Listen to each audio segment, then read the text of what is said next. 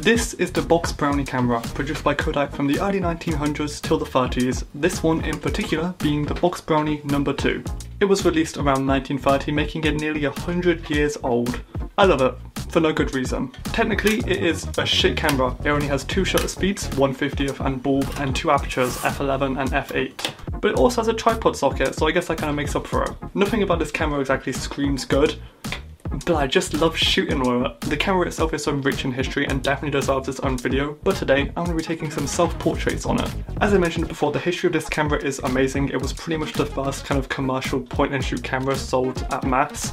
They were advertised as "you press the button and we do the rest," really booming commercial photography for everyday people. As I mentioned before, I have got a whole video planned just around this camera and its connection to the Titanic sinking, weirdly enough. But that's in the future, so definitely stick around if you do want to see that. But for now, let's get into loading the camera. This camera takes 120 film, so I'd be shooting HP5, and the negatives it produces are 6x9, which is conventionally larger than most other cameras. Here's it compared to 6x6 and 6x7, which is what I more regularly shoot. As we are shooting with a larger negative, that does mean we only get 8 photos per shoot, which is crazy. How much even is a HP5 at the moment? Jesus Christ. On Analog Wonderland, HP5 120 is currently £7 a roll, making it just under £1 an image. So you can kind of see how expensive it gets if you start shooting portrait in this thing. For these self-portraits, I set up this funky mirror we have in the corner of our living room. I did have to give it a massive clean though first.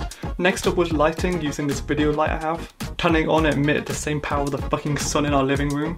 Thankfully the box brownie does have a tripod socket, as I mentioned before. This is going to be incredibly useful because most of these exposures were going to be around 4 seconds long because I was shooting indoors.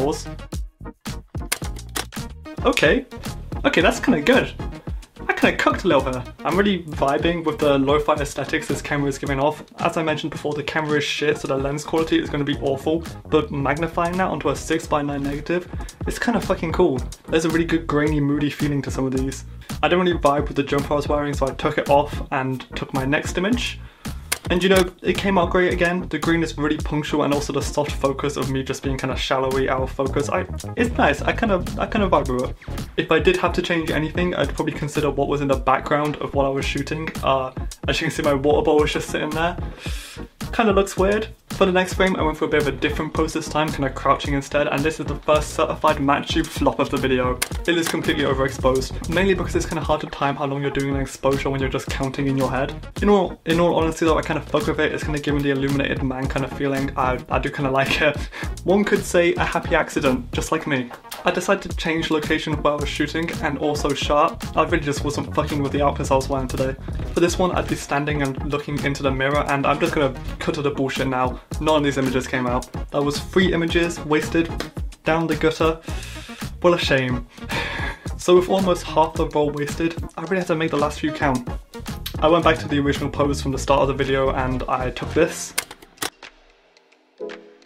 The exposure, especially on my shot, isn't really perfect, but I do like how it's kind of came out. Again, another really moody, punctual vibe to it. The grain is quite pronounced. Chef's kiss, I just love it. The last frame I thought I'd actually finally utilise the fact that I'm doing 4-second exposures and move while shooting. For it, I kind of just tilted my head as I was shooting and I created this. Oh my god, did I cook. Not only is the grain soft focus and perfect exposure pulling through, but I've got 3 faces. I didn't even notice this at the time when I was shooting, but in the edge of the mirror you can see my face for a 3rd time. I just really think it makes the image. So much about it is moody and grungy, even with the negative space reflected in the mirror being a window. I love it. Honestly, shooting with this box camera has been really fun. The limitations that come with such like a basic, boring camera really just helps you breed creativity. The only downside I could probably say to this camera is the viewfinders. They are crusty and dirty, and even if they were clean, they'd probably be shit anyway. This camera is definitely a must-have for anyone's collection and can be probably found in 90% of antique stores. As always, thank you for watching. If you'd like to see more of my work, you can check out my Instagram and that link in the description below. I've also recently launched a blog on alternate process photography if you want to go give that a read. Thank you for watching, and Matt out.